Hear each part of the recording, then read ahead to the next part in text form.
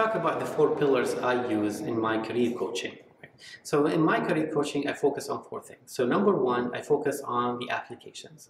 So talking about resume, LinkedIn, cover letters, different platforms, Angel List, Hired, other platforms as well, GitHub. So we're talking about the whole application, your digital presence on kind of when it comes to career, right? Your portfolio, your website. That's what I focus on a lot. What I do with students is first let them critique or try to review their profiles from a recruiter's perspective. So I build their empathy with the recruiter, build their empathy with the employer, and tell them, you're a recruiter, do you hire yourself? And then they go through these different aspects of what we're trying to do. Then because in my opinion as a coach, the core message is that students do know what they have to do. Your goal is to facilitate the conversation. So I'm the leader of the process, they're the leader of the content, right? So that's the application part. The second thing is the presentation and the communication.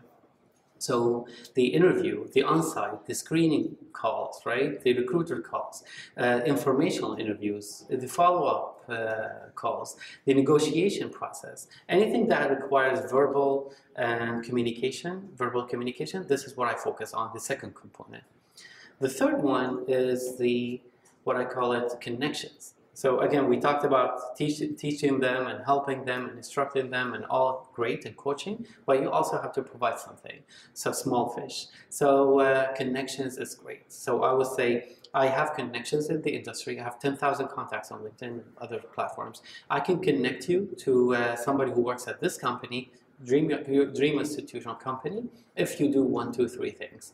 And I do it from a recruiter perspective. So I call them as a recruiter and ask them a question, and I would tell them, I will pass you or I'll push you to the second round or not, and why, and give them the evaluation. They work on that and they help kind of, they take more ownership.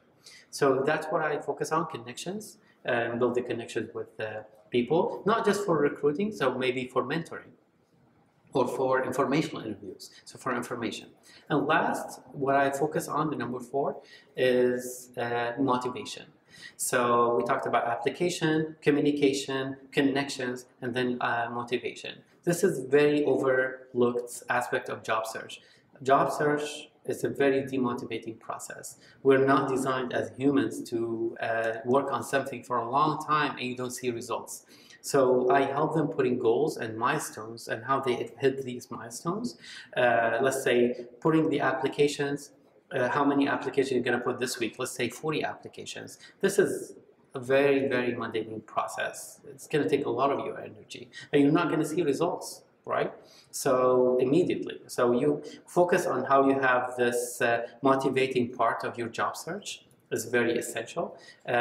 Focus on what you have control over, like number of applications sent, reaching out to people, working on your skills, working on your portfolio, working on your resume. You have control over that, right? But you don't have control over the results and the outcomes, like how many people are gonna call you, or how many jobs you're gonna get, or offers, right?